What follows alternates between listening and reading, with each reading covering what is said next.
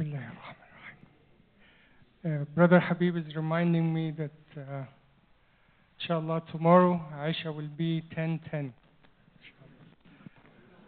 1010.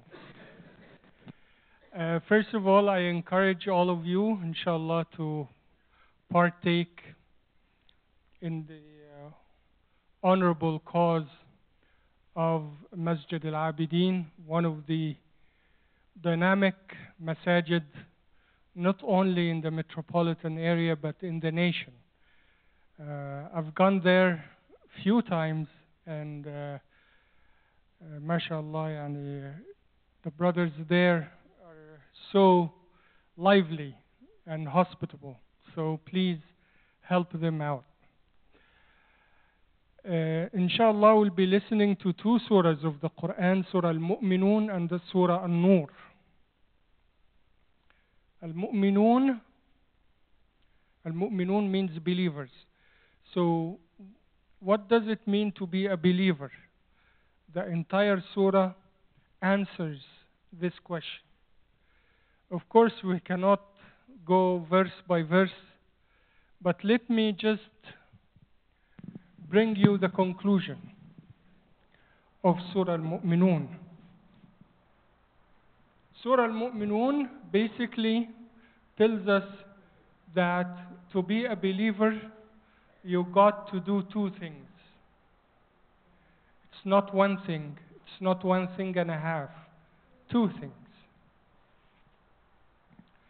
The first is the religious observances that Allah subhanahu wa ta'ala has enjoined upon all of us. And the surah speaks about prayer, particularly salah. This is the foremost obligation on each and every one of us. And Allah is telling us in the opening verse of Surah Al-Mu'minun that it's not, but it has to be infused with an attitude, with a condition that you ought to do prayer while in a state of khushu'. In a state of khushu'. And what does khushu' mean? Khushu' is a combination of concentration. So you got to concentrate. You got to be aware while praying, aware. Your mind, your heart is awake. So it's concentration. And also humility and humbleness. And also sincerity and submissiveness. Okay? So all of these words are encompassed in the Arabic beautiful word of khushu'. So concentration, focus, humility, humbleness, submissiveness, sincerity. Your mind as well as your heart is awake. And that's why the scholars said that you will get nothing out of your prayer except the part that you are mindful. Okay? So you might get 10% of your prayer, or 15, or 20, or 90, or 100%. It depends on your mind and your heart is awake and concentrate. Okay? So Allah tells us that it is not just the prayer that you do it mechanically, it has to be infused with khushu'. And also Allah reminds us also in the opening verses of Surah Al-Mu'minun that something again about prayer. Something again about prayer. What is it? Allah tells us, who said that? Hafiz Sab. to protect the prayer. Protect the prayer.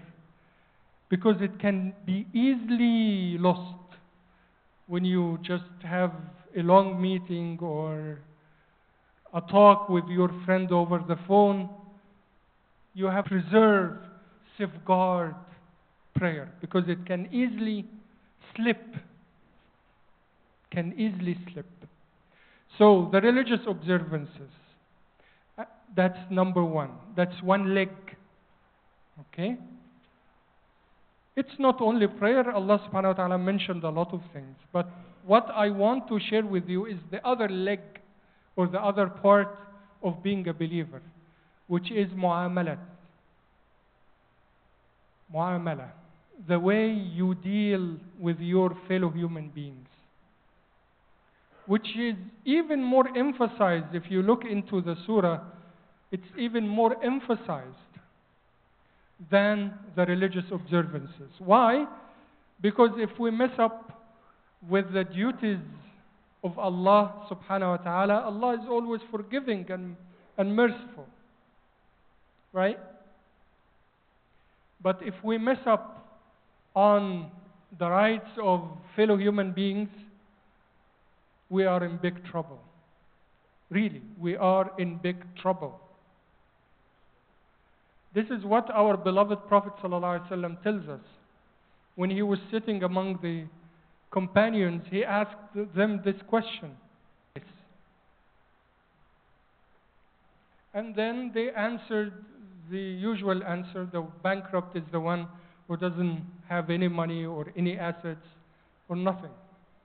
And then the Prophet ﷺ corrected this understanding by saying that the bankrupt from among my ummah is the one who's going to come on the day of judgment with mountains of good deeds, mountains of prayers, mountains of charity. But while he has this enormous good deeds, he messed up on the rights of his fellow human beings. So he kept abusing, he kept stealing the money of his brothers and sisters, he kept doing bad things to them. So what's going to happen in the court of Allah subhanahu wa ta'ala? Allah is going to settle the account. So what's going to happen? So some of his good deeds will be taken out from him and credited to his victims.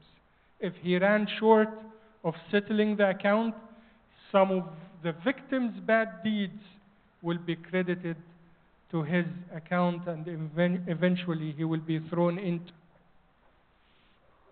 Is that Islam stands on two legs. The first is you do the rights of Allah, and the second is you do the rights of fellow human beings. That's about Surah Al-Mu'minun. Surah An-Nur, An-Nur means what? Nur. Light, light. And because there is a wonderful verse in the middle of the surah where Allah subhanahu wa ta'ala tells us, Allahu nuru samawati wal ard. He is the light of heavens and earth. And this light shines the entire universe. Particularly, Allah tells us that this light emanates in the houses of Allah, in the masajid. So we have the light of Allah subhanahu wa ta'ala, remnants and rays of the light of Allah subhanahu wa ta'ala in this masjid and all the masajid. So this surah talks about social ethics. And this is why Sayyidina Umar ibn al-Khattab tells us to teach this surah particularly to our sisters. Up the social ethics of Islam, okay? You will enjoy the light. The whole community will be full of light, will live in light, not in darkness. So maintaining these social ethics, which are elaborated in this surah, and one of them is marriage. which unfortunately among Muslims we are catching up to the national rates of divorce. Even in Muslim countries where I come from, it's almost 50% among newlyweds. It's a shocking statistics, shocking. So we have to really go deep into our faith and see these social ethics and try to maintain these social ethics. Why? Because it is good for us and it will be also a spiritual journey for us. Maintaining and safeguarding chastity will be standing right after 8 and after 20. Please help them out. Assalamu alaikum.